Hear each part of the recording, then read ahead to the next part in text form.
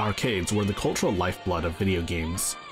Thanks to the magic of emulation, these games are no longer lost in time. And with modern emulation, you can actually play against people online. And all of this and more is available on your Steam Deck.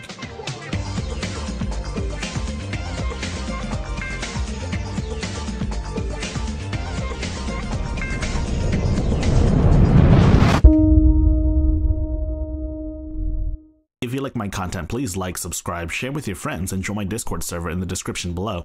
We're not here to talk about emulating home versions of arcade games, nor are we here to talk about arcade ports on Steam. We're here to talk about emulating the original arcade versions of the games. There are a ton of ways to play arcade games on your computer, on Windows or Linux. Arguably, the most well-known method is to install MAME on your device. And MAME is a good option in case you're trying to create your own arcade cabinet. But MAME, typically by itself, is a command line tool, and you know, trying to use command line with a controller sounds like a horrible mistake. Another option I see that's being thrown around is Retroarch, and Retroarch's pretty good. It's not my favorite option for arcade games though, so we won't be making use of that. In my opinion, the best way to play arcade games is Fightcade. Fightcade is a multiplayer-oriented front-end for a multitude of emulators, primarily arcade emulators. It has Final Burn Neo, a fork of SNES 9X, and it's got Flycast, a Sega Naomi emulator. So what does this front-end do differently from all the others? Well, it's got good netcode. It's got GGPO built in directly into the framework. Playing fighting games online is a lot smoother because of this. Downloading and playing is simple.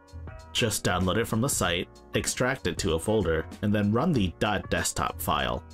For the matching service, you'll have to create an account, but trust me, these guys are totally safe. It's totally worth it too. And that's that. You will need to provide your own ROMs and BIOS files, which I won't do for you.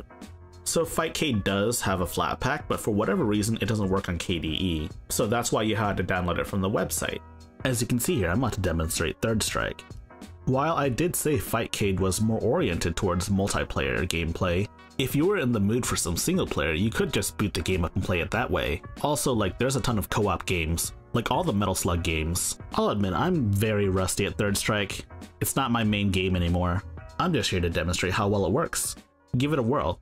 Play some people online.